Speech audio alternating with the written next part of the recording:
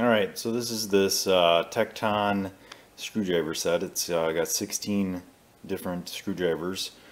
It's got two number 3s, two number 2s, two number 1s, a number 0, and then a number 2 short one, or stubby. And then on the other side here you got two 5/16ths, two quarters, two 3/16ths, an eighth, and a quarter. So this set is made in the United States. It was about 47 bucks. So the big thing is, I was thinking that I would take these to work, these Craftsman Professional, or I would have bought another set like this, but Craftsman doesn't make screwdrivers like this anymore, and they're really generic. So instead of going that road, I was looking for an alternative that wasn't like a Snap-on or Mac that would cost me like 200 bucks for a set like this. So I thought this should be, we'll see, a good alternative. So I'm going to open it up here in a second. So here's what it looks like out of the box. They got markings on the end here, so I suppose if you had them like standing up or in something, you know, if you had them in some sort of holder like this, you could just see the top. You can pull it out.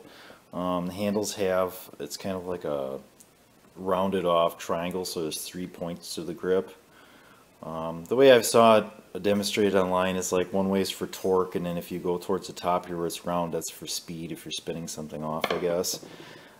They do make a smaller set, which I think has, this has 16, one has 12 maybe, and that was 29, but it takes out like the big ones, so like this 5/16 straight blade, the number 3 Phillips, I think this one as well, this point number 2 that's pretty long. And this screwdriver here, at least in the store that I was in, if you were to buy this separate, was like an $8 screwdriver. So I figure might as well just go with the big set, and if I don't use some of it, I can always have it at home here to use. So it is made in the United States, which is good. I try to get as much of that stuff as I can. I know with the Craftsman socket deal I didn't get that, but I don't know, that's just the way it's going to work out, I guess, because I'm trying to keep this on a budget. And then I also picked up this hammer, which is also made in the United States, just to throw like a box at work or whatever. I was looking for a 16 ounce. This one was, all they had was a 20. That should be fine. Like I said, I really don't know what I need yet, so I don't want to go like hog wild, but I know like screwdrivers, sockets, wrenches, hammer, stuff like that is pretty basic stuff that you'll probably need. So that's what that looks like. We'll go through the sockets next. Alright, so socket holders. Now, like I just got done saying about stuff made in the United States, I used these type of socket dividers or organizers. Tool Shop brand, which is just Menards. They're made in China. Menards does carry the Hansen ones, and those are made in Two Rivers, Wisconsin, so it's USA made. These were about $5 or $6 a piece, and the Hansens were like, I want to say 14. They would have been like 14 for these, 12, and then $10.99 for the quarter drive. So just in here, I think I got 50 bucks in socket holders, and had I gone the Hansen road, I figured it would have been about 150 bucks. Which I would have been okay with, because the Hansens, they come up so like all the sizes come through the socket hole so you can see them. The problem with that is this socket set, and you can kind of see there's some open spots. The Hansen didn't have spots for some of the sockets in this Craftsman set, because like I said, some of those oddball sockets, the what was it, like the 1932s, and here's another one, this one here maybe, no, let's see, this one here, 1 3/16". That one as well, they didn't have a spot for, so I was like, well, that's dumb. So these, I think, are longer than the Hansen as well. So, you know, I just started with the smallest one, went up as big as this set would go, and then I put the extra back here, and then I ran these through. Couple things to note. Boy, these two sockets here look different than these. Like the chrome plating on them looks different. That's weird. Huh. So this socket here doesn't fit down. Now if you look in the inside, you see how big that hole is. and it won't slide over this, which is odd because this one here, look how big that hole is, and it's a smaller socket. Same thing with this. So I don't know why the 15/16 socket would have a smaller hole. I'm just gonna, and I tried already trying to drill it out, but I need a bigger bit. I'm just gonna drill it out some to make it slide over top of this little thing, this holder point that sticks up. I don't know, maybe that's got something to do with coming out of China, the quality control isn't as good, but you tell me why the hole would be smaller on just that socket. That seems kind of odd. What else? Yeah, these two have the same problem too. They don't sit quite all the way down. They get hung up, and then the holes, the points here get smaller. So the points start out bigger, and then as they go, they get smaller, and sometimes that works. Not in all cases.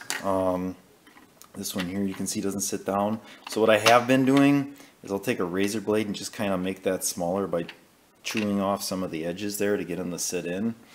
So that's what I've been doing, and here's two other ones too, because I don't want to drill these sockets out because there's not a lot there, and it's not really the socket because the holes on these are all the same. It's just the fact that these points are too big.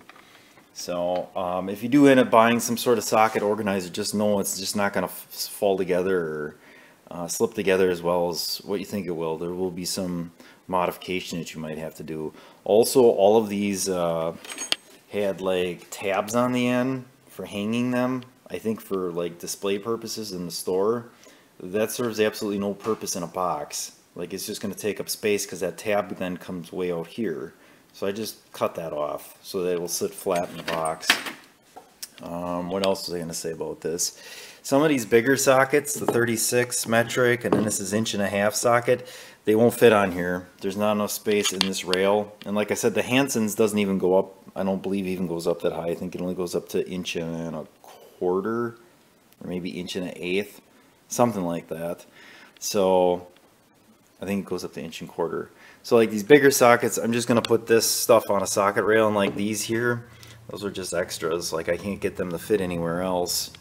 And I wasn't going to buy another one of these for $6 for those few sockets, and then like probably these 3 on both sets here wouldn't fit, so that's 6 sockets, so you might as well just put them on rails.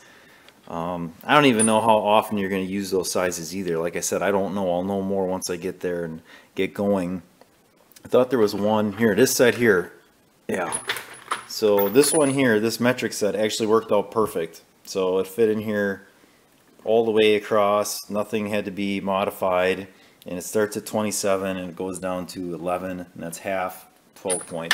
So that worked out well. But like this one here, the 6-point set, the 6-point doesn't go all the way down. This 6-point goes to 12 and it starts at 21. So it's just the way they make their sockets, I guess.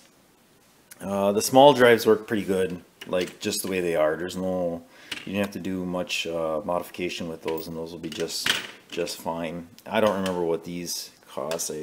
These were like I said, $5 or $6. These would have been a little bit less, and these would have been a little bit more less than the big ones here.